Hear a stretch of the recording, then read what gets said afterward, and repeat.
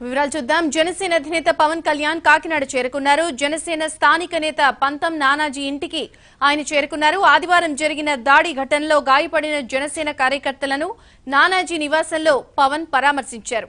కాసేపట్లో పవన్ మీడియాతో మాట్లాడనున్నారు.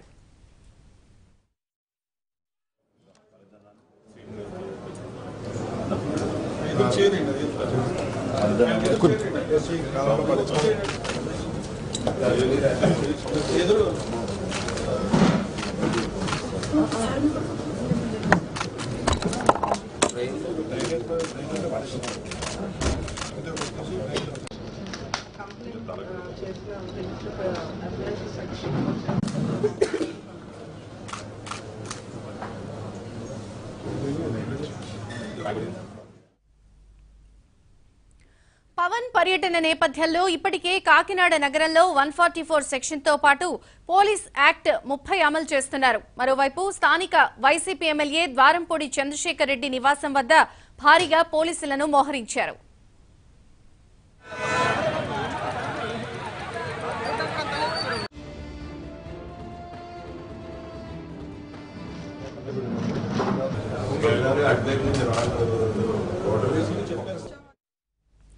అంతకుముందు విశాఖ విమానాశ్రయంలో పవన్ కు ఘన స్వాగతం లభించింది. రోడ్డు మార్గంలో విశాఖ నుంచి కాకినాడ చేరుకున్నారు జనసేనాని. అయితే పవన్ కాన్వాయ్ వెంట బయలుదేరిన పలువురు జనసేన నేతల వాహనాలను మార్గమధ్యలో పోలీసులు అడ్డుకున్నారు. తుని, ప్రతిపాడు కొందరు నేతలను అడ్డుకుని పరిమిత సంఖ్యలో వాహనాలనే పవన్ కాన్వాయ్ వెంట అనుమతించారు.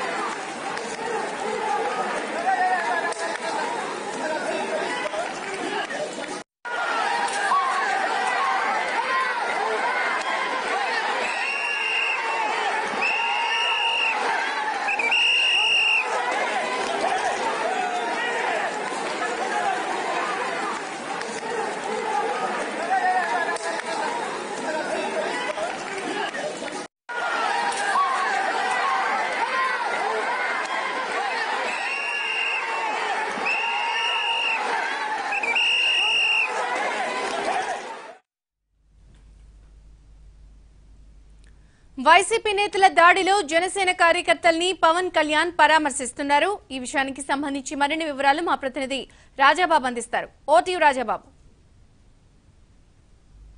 కళ్యాణ్ కాకినాడ చేరుకున్నాడు. కాకినాడ గుడారగుంటలోని పంతం నానాజీ ఇంటికి చేరుకున్నారు. మనం విజువల్స్ లో చూడవచ్చు. అంటే విశాఖపట్నం నుంచి నేరుగా జనసేన అధినేత పవన్ కళ్యాణ్ కాకినాడ గుడారగుంటలో ఉన్న జనసేన నేత పంతం నానాజీ ఇంటికి చేరుకున్న దృశ్యాలను కూడా మనం విజువల్స్ లో చూడవచ్చు. ఇప్పటికే ఏదైతే వైఎస్ఆర్ కాంగ్రెస్ దాడిలో గాయాల పాలయ్యారో 12 మందిని ఇప్పటికే పంతం నానాజీ ఇంట్లో కూడా తీసుకొచ్చారు. గాయాల పాలైన వైఎస్ఆర్ కాంగ్రెస్ దాడిలో గాయాలపైలైన వారు అంతా కూడా ఉన్నారు. మనం విజువల్స్ లో చూడవచ్చు. జనసేన అధినేత పవన్ కళ్యాణ్ పంతం నానాజీ ఇంటికి చేరుకున్న దృశ్యాలను మనం విజువల్స్ లో చూస్తున్నాము. ఢిల్లీ నుంచి నేరుగా విశాఖపట్నం నుంచి రోడ్డు మార్గాన పవన్ కళ్యాణ్ ఇక్కడ కాకినాడ గుడారగుంటలో ఉన్న పంతం నానాజీ ఇంటికి చేరుకున్న దృశ్యాలను కూడా మనం విజువల్స్ లో చూడవచ్చు. ఇప్పటికే జన సైనికులు కూడా ఇక్కడికి తరలి వచ్చిన పరిస్థితి ఉంది. అంటే పోలీసులు ఆంక్షలు విధించారు.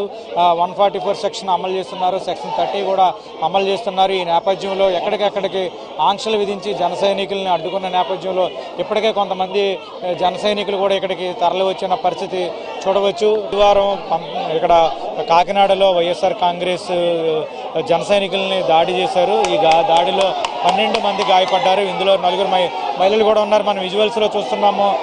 పవన్ కళ్యాణ్ ఇక్కడ పంత నానాజీ ఇంటికి వస్తున్న దృశ్యాలను మనం విజువల్స్లో చూడవచ్చు.